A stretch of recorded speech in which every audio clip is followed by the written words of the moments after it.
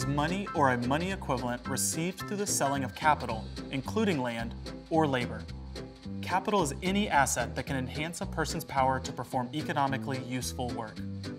Income can include any money generated by salary, an hourly wage, accrued interest, a dividend from owning shares of stock, rent, and profits from selling something at a higher price than its original price.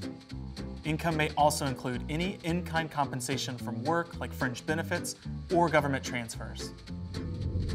Across all rankings, income earners receive most of their income from their labor income, their wages. But top income earners receive a larger share of their income from returns on investments, capital income.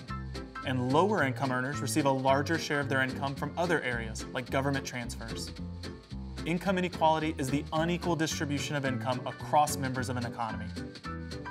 Income inequality is often represented in the form of percentages, usually the percentage of income related to a percentage of the population.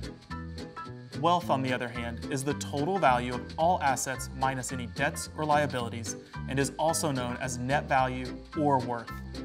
Wealth is a stock concept that sums total possessions, whereas income is flows of money received for goods and services. Wealth can include savings and accounts held at a commercial bank, any financial asset like ownerships of shares of companies through the stock market, corporate bonds, or government bonds. It can include property ownership and pension and life insurance plan ownership. Income is the flow of money between households and firms throughout the production process, whereas wealth measures the value of one's stock assets at a particular moment. Two people could have the same annual income, but one is much more wealthy through the assets he possesses.